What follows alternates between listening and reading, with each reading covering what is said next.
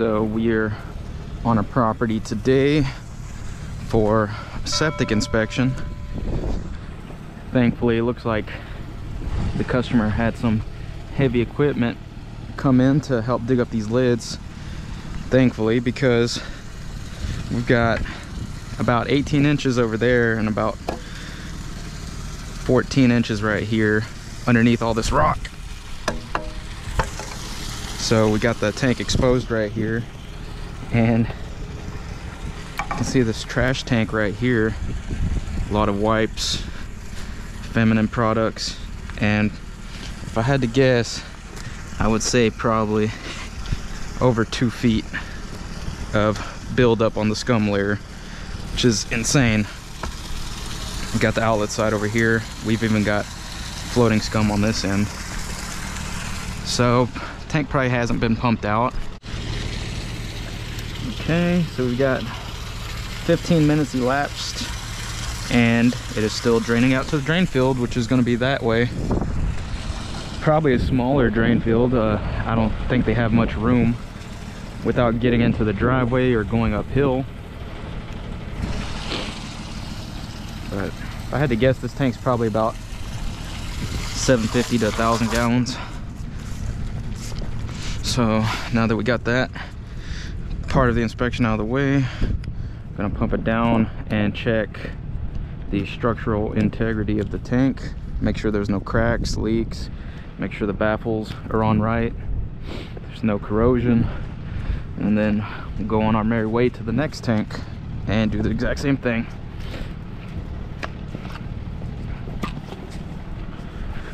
But that scum layer on that first one is going to be tricky. It's a lot of wipes. I have a feeling I'm going to get clogged up over and over again.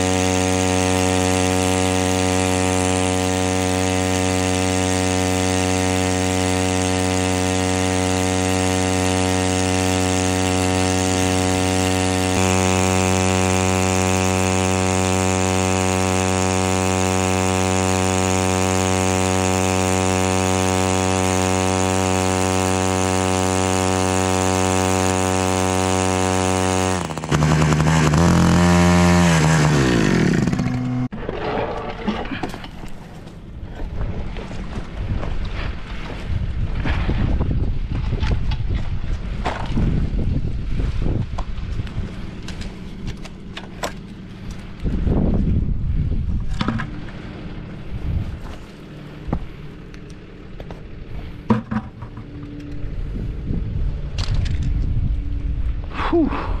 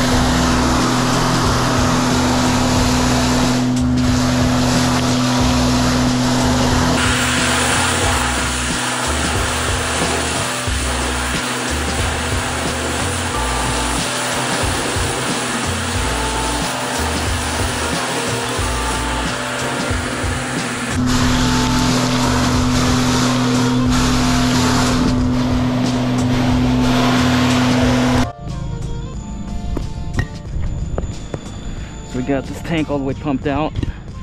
Got the pictures of the inside just to make sure it's structurally sound.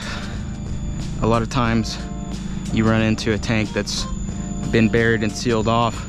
That gas will start to eat away and corrode the concrete from the inside out. So always want to check that. In my opinion, if you don't get the septic tank pumped out to inspect the walls for cracks and stuff like that, you're doing your customers a disservice. So after all this, the new homeowner can rest assured that they're moving in to a working system and don't have to worry about it backing up and failing on them as soon as they move in. So I've seen it happen, and it sucks.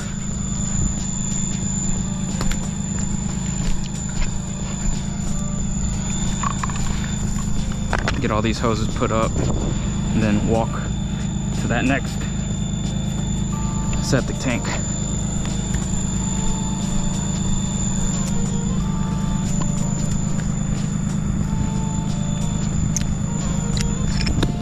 I'm gonna do the water test on it first, so that'll give me some time while that's going to get set up over there. And it's another thick one, so two thick ones back to back. Thankfully I got the CrustBuster and my poop knife to get the job done in a more timely manner.